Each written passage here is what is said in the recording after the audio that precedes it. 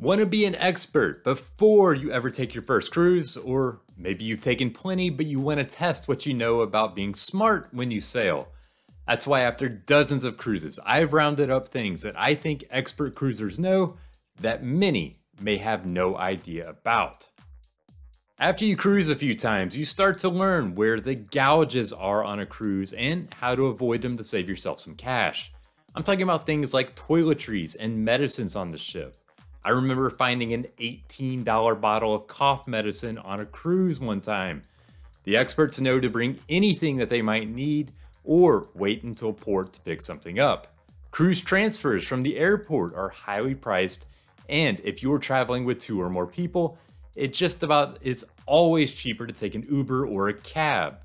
Travel insurance sold through the cruise lines is another spot that you've got to watch. You can buy through the cruise line and it's pretty convenient, I will admit.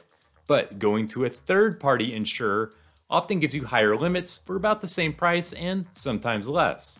Now, there are plenty of things that are simply expensive on a cruise, but the pros know how to save money when they can. Now, on the flip side of knowing where not to spend money, expert cruisers know where there are deals on the cruise ship. Over the past few years, a number of lines have rolled out bundles.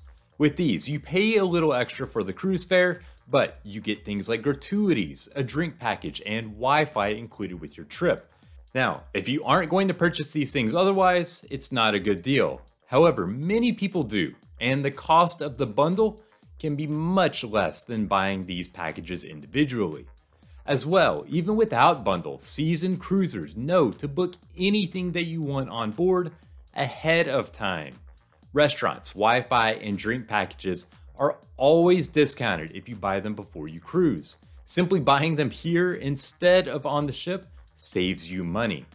And finally, if you don't get the drink package, experts know to take advantage of allowances for beverages that you can bring on board. Just about every cruise line lets you bring on a bottle or 2 of wine or champagne, and many lines allow a 12-pack of soda or other non-alcoholic drinks. Might not sound like much, but considering the prices on the ship, it quickly adds up to savings. If you've cruised enough, then there has to be one spot that you may be like me and you've tired of it. I'm talking about the buffet. The buffet on a cruise is a staple of dining. It's open for every meal, and most people will find themselves eating breakfast and lunch there, maybe even dinner in some cases. Now, I'll be honest, the buffet, to me, it's serviceable. On every line I've sailed, I'm convinced they all source the food from the same spot. Eating it occasionally, it's fine. However, eating it every day, it gets old pretty fast. That is why those in the know make it a point to skip around and try different spots to eat, even if it does mean having to pay for meals in specialty restaurants at times. If you're on the cruise ship for a week and eating tons of meals in the buffet, frankly, I think you're doing it wrong. 2 questions a lot of people have are, is a balcony cabin worth it? And where on the ship should I choose my room? When it comes to these 2 questions, I like to use something that I call the rule of 5, 10, 15. It's easy to remember and gives you an easy rule of thumb. First, the 5. If you are sailing on a cruise of 5 days or longer, then yes, get a balcony. With that length of time, you'll have enough time in the cabin that you'll want the extra space, the fresh air, and the view. On shorter trips, you are usually out and about exploring the ship and port, so much that you can't really get your money's worth for that extra cost of the balcony. Then comes the 10-15. When you sail and you're selecting where your cabin is, I like to book anywhere from deck 10 to deck 15. The layout of a cruise ship is that you have your main promenade and indoor areas usually around decks 6 through 8. And then you have the main outdoor areas at the top of the ship. These days, on the big ships, that's anywhere from decks 16 to 20. Since these are 2 spots you'll spend the most time, it makes sense to be between them, so it gives you easy access without a ton of stairs or waiting on an elevator. 5, 10, 15. If you're taking a cruise as a one-off vacation, then one great thing is most trips from the United States allow you to sail with only a birth certificate and a driver's license. So you can actually travel to a foreign country without the need of getting a passport. But expert cruisers know that it is so much easier with a passport. Now, I'll admit, getting one of these can be a pain, but the benefits are really nice in cruising. First, should anything go wrong during your trip and you have to come home early from a foreign port, a passport simply makes things much easier. Honestly, however, that's unlikely. Most cruises, they go off without a hitch. The real benefit of a passport is getting off the ship. Not always, but if you have a passport these days, you simply walk off the ship on disembarkation day, you take a photo at the kiosk, and you're on your way to the airport or your way home. If you have a birth certificate, then you often have to wait in line to meet with an agent who reviews your documents. It can simply be much more time consuming. Let's face it, these days, staying connected isn't just a luxury, it's a necessity for many of us. And the cruise lines, they are happy to help you stay online for a price. Wi-Fi packages are available on any ship that you sail, but of course, the cruise lines have broken it down into different levels. You pay less, but still a lot, and you get a slower speed, or pay even more and get faster access. Now, it's tempting to go cheap here and save some money, but those who have been around the block know that that is a mistake. Even the fastest connections on a ship are slow by land standards. A decent speed for the fastest connection is 3 to 5 megabits per second. Your home connection is likely closer to 100. Not only are the slower connections simply not as fast, in some cases, I've seen them as slow as under 1 megabit per second, but the slower speeds often come with less access as well. Things like streaming are normally not allowed. Some social media apps may not be available as well. Spending the extra money, it's a pain, but it is the smart move.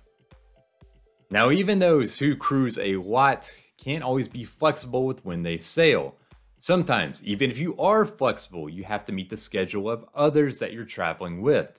But those that can know that sailing when school is in session is the right play.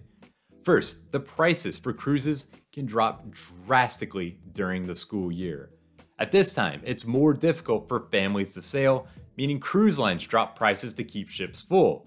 It's common to pay hundreds of dollars less for the exact same cruise by sailing outside of times like spring break or the summer. As well, during times like the summer, your ship is also likely to sail with more people. With kids being able to sail during the school holidays, that means often a third or even fourth person is in a cabin, adding to the number of passengers on the ship. Sail outside of these times, and not only is it less expensive, but it is also likely to have more elbow room. If it's your first cruise, one thing you might not know to do is to check your stateroom account. But if you're a cruise veteran, then you know to keep an eye on what you're spending. Everything you spend on the ship, it's tracked via your room key card. You want a drink, you swipe your card, and then that amount is put onto your account. At the end of the cruise, you simply pay off the balance in one transaction. What pros know is that occasionally wrong charges can make their way onto your account. I'm talking stuff like a 2 a.m. drink at a bar when you were sound asleep in the cabin. It seems to happen every 4 or 5 cruises for me. Your account is kept in real time and you can check it at any time from the cruise line app or on the stateroom TV. You want to keep an eye on it from time to time. If you do have a wrong charge, guest services, they can get it cleared up in just a few minutes. With each cruise that you take, you'll get a little smarter about your packing. First time you go, you're likely to bring a lot of things that frankly you don't need and not bring things that would have been useful. That's why those that have cruised quite a bit, they have become really good at packing smart. First, if you are headed to the Caribbean for a week and you're bringing 2 huge suitcases, I'm sorry, but you're doing it wrong. It is perfectly fine to wear the same clothes a couple of times during a 7-day cruise. And when you pack those bags, you have so much more to lug around from the car or the plane to the cruise port. But then there are smart things to pack. I'll always suggest all the over-the-counter medicines that you think you even might need. It's not easy to go grab something in the middle of the night if you need to battle a headache or an upset stomach. Shoe organizers that hang over the bathroom doors, they are great for keeping small items from cluttering up counter space around the cabin. And towel clips are something that many people don't think about, but the breeze when the ship is underway makes them worth it to bring. I've put a link in the description below for other smart things that I think you should pack. I highly encourage you to check it out. Now, there are a lot of things that you can learn about cruising from those that have been on a lot of cruises before, but only through your own experience can you really figure out which line you like the way that those who have cruised a lot already know. I'll be forward, about 80% of any cruise on any one of the major lines, it's gonna be roughly the same. You hang out by the pool, you eat dinner in the dining room, you hit the same ports even. But there are differences in the vibes and the atmosphere on different ships. Some are more focused on families and outgoing fun. Others are focused on adults and affluent customers with a more refined atmosphere. But sometimes you won't know what you like until you actually try it out. For example, I had never sailed Princess Cruise Lines until recently. I'm normally pretty active on my cruises and like having lots to do, but I love the calmer and the relaxed vibe on board. So it's a good idea to try a few lines, and you never know when what you might like actually changes over the years. Food is a major part of a cruise, and cruise experts know a few secrets about it that first-timers might not. That's especially in the case of the main dining room. There are some things that you learn simply after going there time and time again. In the dining room, you're given a menu and then asked for an appetizer, a main entree, and a dessert. But you can really order whatever you want. Don't decide between two appetizers, get them both. Or order seconds for your meal, although some lines are starting to charge for an extra entree. But beyond that, if there's something that you really want, just let your waiter know and see what they can do. Even if it's something off menu, they can sometimes accommodate you. The final thing is something that anyone can keep in mind, whether they've sailed once or 100 times, but it's something that I think also deserves some attention, especially these days. If you are headed on a cruise, then you really want to check your attitude. For 99% of people, this is no problem, but we all do get a little edgy sometimes, and on a cruise there are a lot of people in close proximity.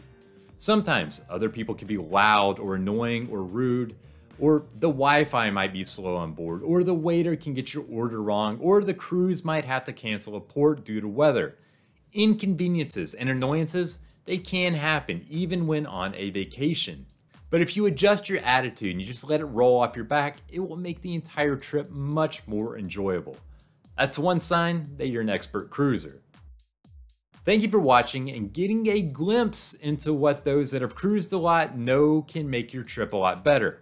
If you like this video, be sure to subscribe and check out the other helpful cruise videos on the channel. And of course, you can always visit Cruzely.com for way more on everything cruising. Until next time, happy sailing.